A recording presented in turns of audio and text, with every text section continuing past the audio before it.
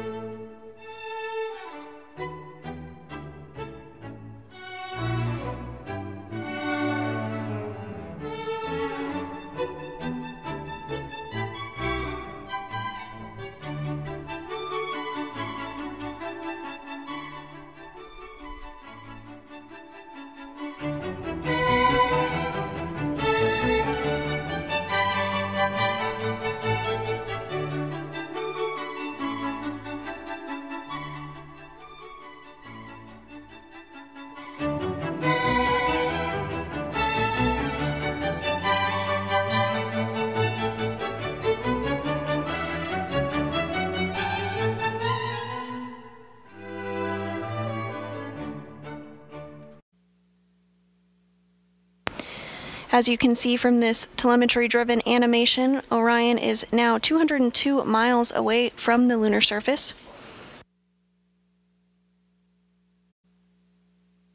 We were tracking a loss of signal about 2 minutes and 40 seconds from now, but we are hearing that we did get that loss of signal a little earlier than expected, but that is to be anticipated from time to time.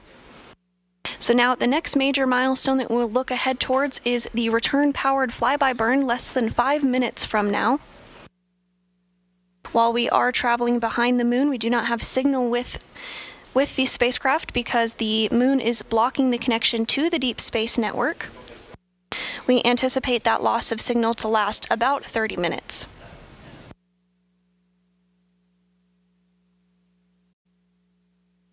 And we do expect the burn to be underway. Again, this is a 3-minute, 27-second long burn. And we do expect the burn to be complete at this time. Again, because we are behind the moon and do not have signal with the spacecraft, we will not be able to confirm until Orion comes back around the other side of the moon. We are anticipating that acquisition of signal about 24 minutes and 45 seconds from now.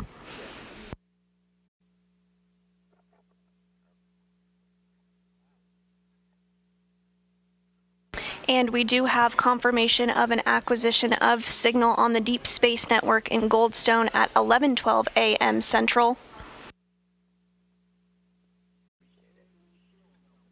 You are seeing a view on your screen of the lunar surface as well as Earth. For Orion, this is not a goodbye, but a see you later to the moon, our nearest celestial neighbor, as we begin to get our first glimpse of an Earthrise coming into frame. In this view, we see 8 billion human lives all existing upon our pale blue dot, our blue marble, our very own spaceship Earth. And after a long journey, Orion is now coming home.